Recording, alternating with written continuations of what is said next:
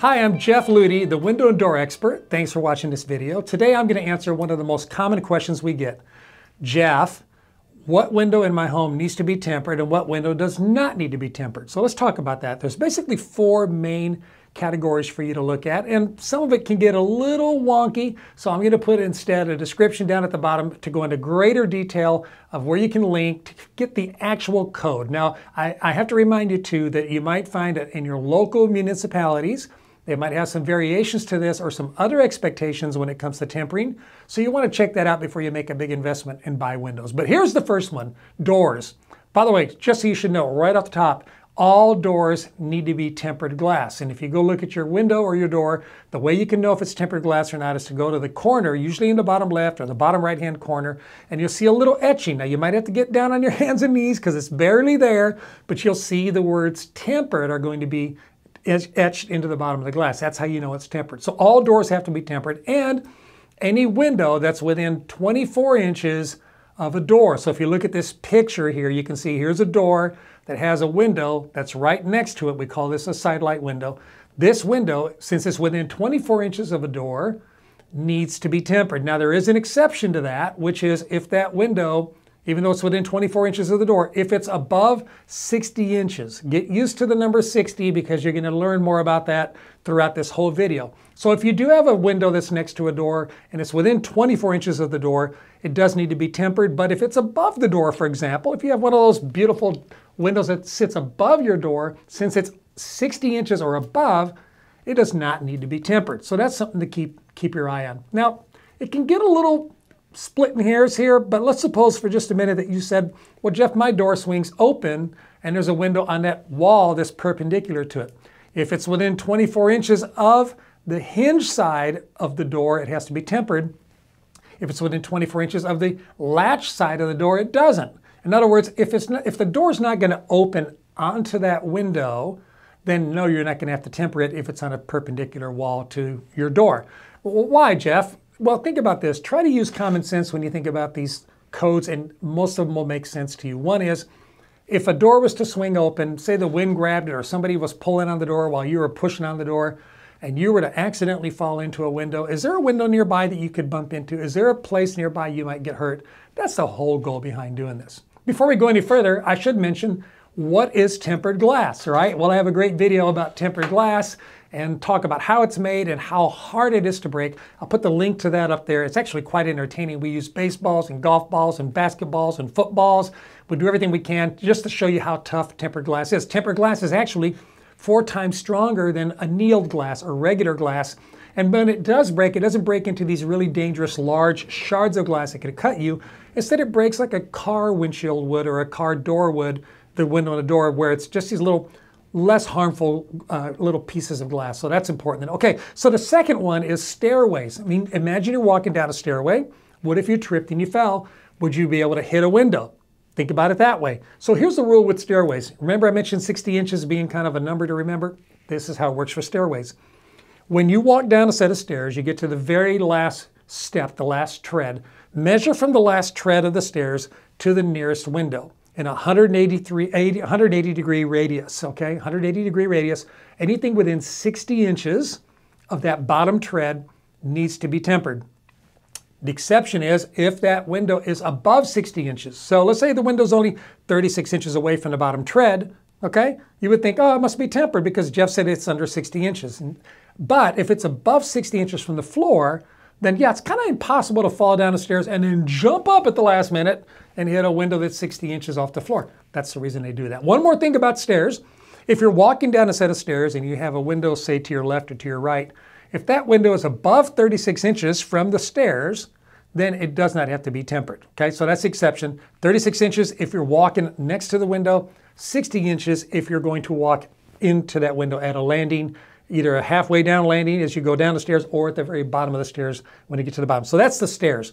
The other is wet surfaces. Think about a shower, think about a bathtub, think about a hot tub, think about a swimming pool. Don't always think about just the inside of the house. Think about the contact you might have from the outside of the house with a piece of glass as well. This is all designed to help keep you safe. If you have a shower or a bathtub and there's going to be a window, again, back to 60, within 60 inches of that wet surface, not the drain of the shower, no, Any part of that wet surface, if you have a bathtub that's 5 feet wide, go from either end of the bathtub, one to the other, and look at a 60-inch radius from there. If you could stand anywhere in that bathtub and hold a tape measure and hit a window at 60 inches, that window has to be tempered. Again, just like the stairwell though, if it is above 60 inches, then it doesn't matter. That's why a lot of times you'll see in a shower, there's a window right up high. Have you ever seen that little window up in the shower? It's up high. That's okay. That one doesn't have to be tempered as long as it's 60 inches or above. So keep that in mind. And then lastly, the fourth one. Oh, by the way, before I should get to the last one, I should make this important point. You say to yourself, well, Jeff, why do I want to temper my windows? Because it helps you be safe. Does it cost more to temper a window? Yes, it does. It adds usually about 50% more to the cost of a window. Well, you know what, Jeff? I'm just going to skip it then. I don't want to. I don't care. I'm not going to do it. Well, here's the problem with that, and I think this is something you should really try to understand. Number one is, if you ever decide to sell your home, any inspector who's worth his salt is going to determine by looking at these things, because they do this all day, that you don't have a tempered unit. You're going to have to do it eventually, or you're going to have to knock off the price of the window on the sale of your house to accommodate a new homeowner. Think about this. Would you buy a house knowing it didn't meet code? Would you buy a house, especially if you had little kids, knowing that the windows weren't tempered where they're supposed to be? Of course you wouldn't, right? You'd want something to be done about it. So do it now instead of pay more for it later. When it happens, it's cheaper to do it right now. But also, one of the things you have to consider too is liability. And you know, we are a litigious society right now. If somebody said to me, Jeff, I don't care, I'll sign a waiver saying I don't need tempered glass, I don't want tempered glass, I won't sell them the window.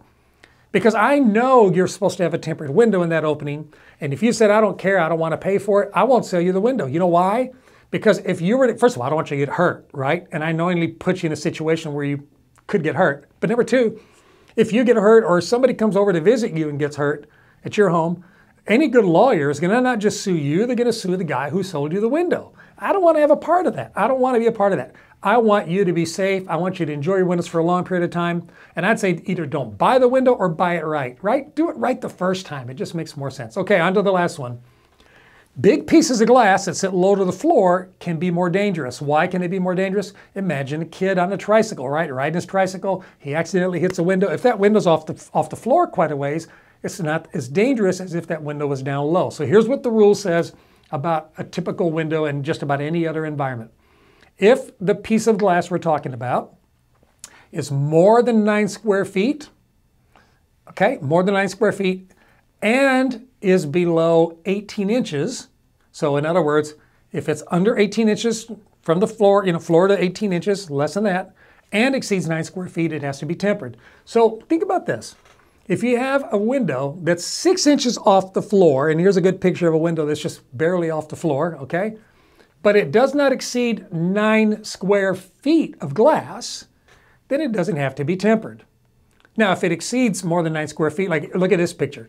Here's a window that is low to the ground, okay, and it is really big. It's great because you have a great view to the outside. That exceeds 9 square feet. That is going to have to be tempered. Now, here's what you can do. There's a little workaround for that. You can either raise the window, okay, or you can divide it. Look at this picture here. Here's a window where the bottom of it is under 9 square feet. The top of it is over 9 square feet. So we were able to not have to temper either the top or the bottom because we kept the bottom piece under 9 square feet. Hope that all makes sense. Check out in the description below a link to more information about this. I hope you've enjoyed this video. If you live in the Houston area, please come by. I'd love to meet you. We'd like to actually come out and take a look at your project so we can see what needs to be tempered, what doesn't. And if you don't live in the Houston area and you're looking for a great window company near you, please check out jeffslist.com. And thank you again for watching. I'm Jeff Ludy, the window and door expert. I hope to catch you again real soon. Oh, don't forget to like and subscribe because we make great videos like this every week. Thanks for watching. Have a great day.